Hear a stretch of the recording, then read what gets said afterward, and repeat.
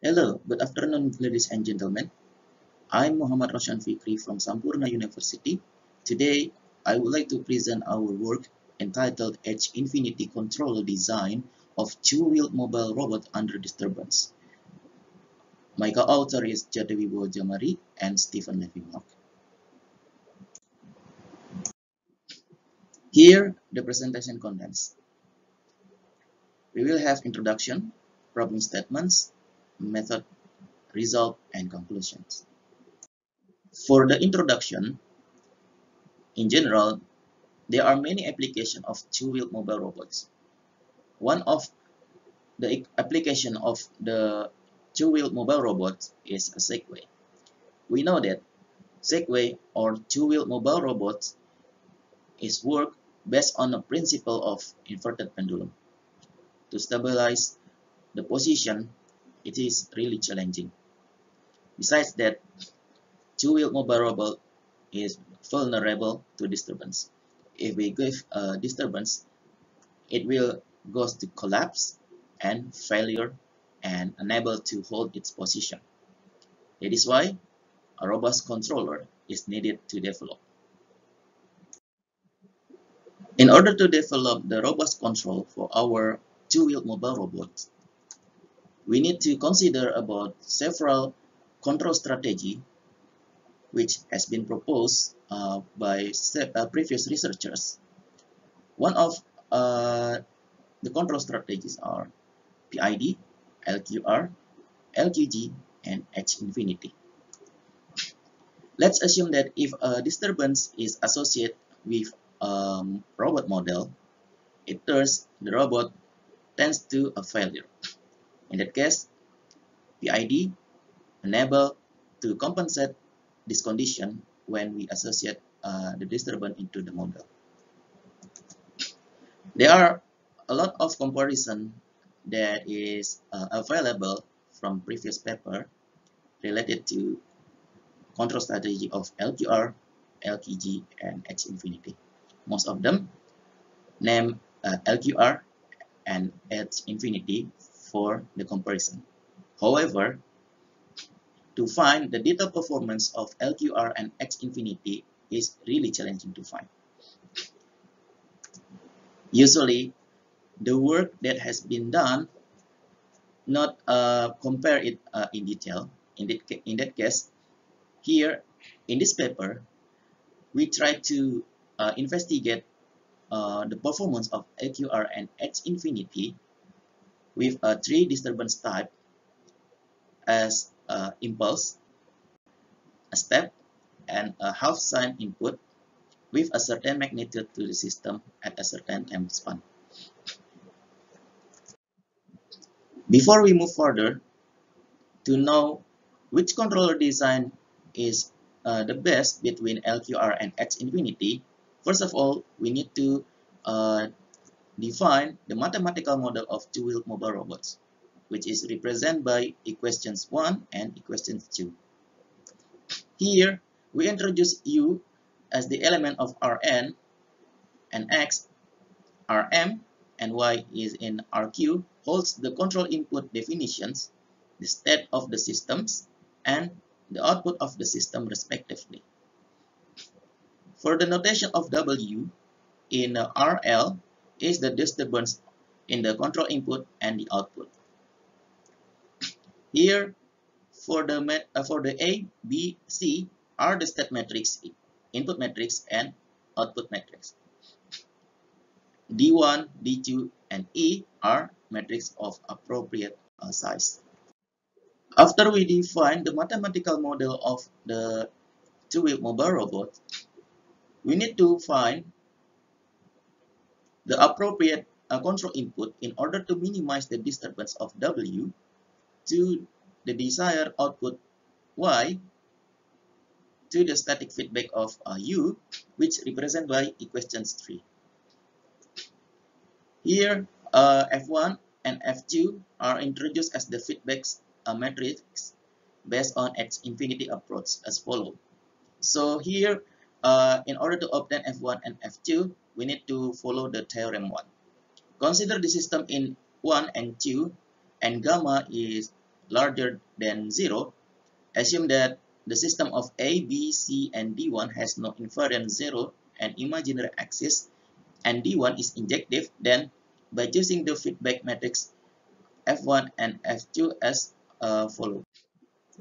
Continuing the theorem 1, F1 and F2 are defined as follows. This is the equation for F1, and this is the equations for F2. In the F1, we have the notation of P, which is the positive semi-definite solution of the algebraic Riccati equations. In order to solve the algebraic Riccati equations, we need to introduce these equations. As we know, the closed-loop transfer function of GF has H infinity norm less than gamma, as noted in this in the right side. And then, as the remarks, to make the theorem solid, it should be noted that the matrices of A, B, C, and E are the matrices from the state space formulation according to the system assumptions and derivation. The matrices D1 and D2 are the appropriate size. However, the values in these matrices are set according to the desired output. By simultaneously, we need to set the value of the gamma as well. Now, as we already introduced the H infinity theorem and remarks, we move to our main equation of motions for our two-wheel mobile robots model, which represent by this figure, where for the equation of motion, we have to consider the x coordinate, which represent by these equations. And also, along with x coordinate, we need to define the equation of motion for the theta coordinate, which represent by these equations.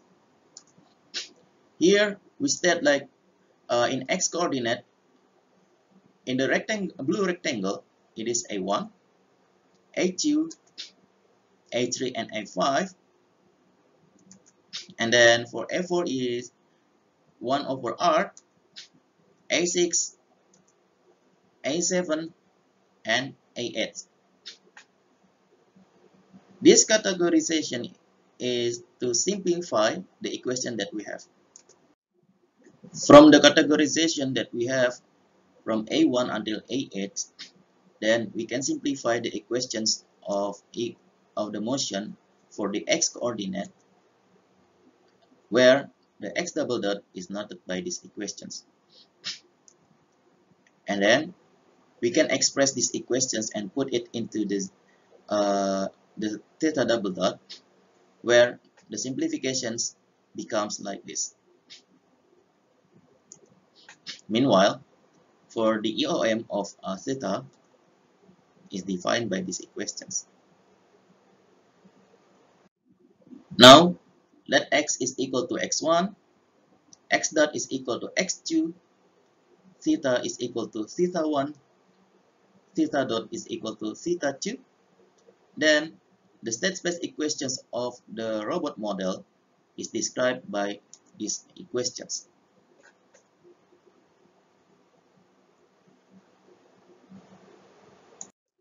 From the model that we have defined previously, now we try to investigate the LQR and H infinity performance based on the three disturbances that we already introduced in previous slide. Here, for the LQR and H infinity performance for the linear position with the impulse input disturbance, we get that the H infinity has better performance than LQR, which is from our investigation we get that H infinity has around 36.46% less maximum distance rather than the LQR. Now we analyze the performance of the LQR and H infinity based on the same disturbance with the angular position response. We obtain that the H infinity has 13.93 less maximum tilt angle and 70% faster than the LQR. Now, for the step input LQR and H infinity subject to linear position response, here we get that H infinity has 64.58% less maximum rather than LQR. This notes that the H infinity is still superior rather than LQR.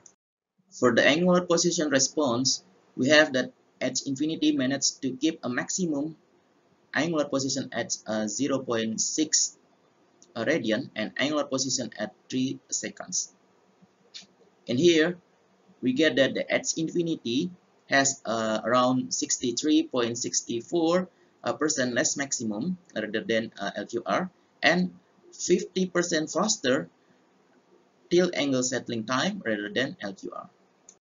For the last disturbance scenario, half sine input, for LQR and H infinity, we get that H infinity still outperform the LQR performance.